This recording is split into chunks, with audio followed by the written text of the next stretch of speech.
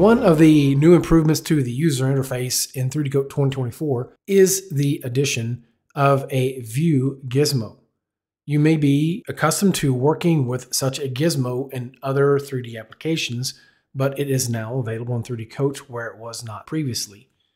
3DCoat relied on the use of these axis indicators accessible here in the navigation bar. This is quite an improvement over that naturally because it not only gives a visual indication in the viewport of your camera location, but also quick shortcuts to jump to different views. For example, if I wanted to look directly down the Z-axis, I could click the axis letter here, or look down the X-axis, or Y. And if I want to go to the opposite side of the Y-axis and look from the bottom, I can click that here.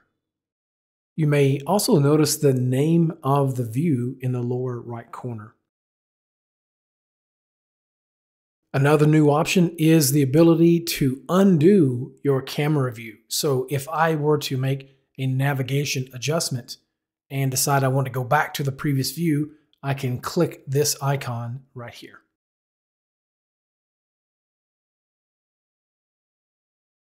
I can also use the Viewport Gizmo in order to orbit my camera around the scene. To do so, I simply need to click any one of these gizmo handles and drag.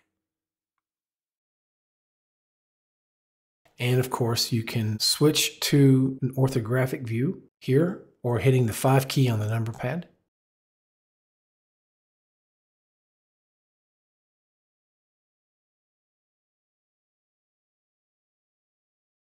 And one last thing before I conclude, if I go to the Edit menu, Preferences, in the Viewport tab, I can choose to hide the View Gizmo if I do not want to utilize it.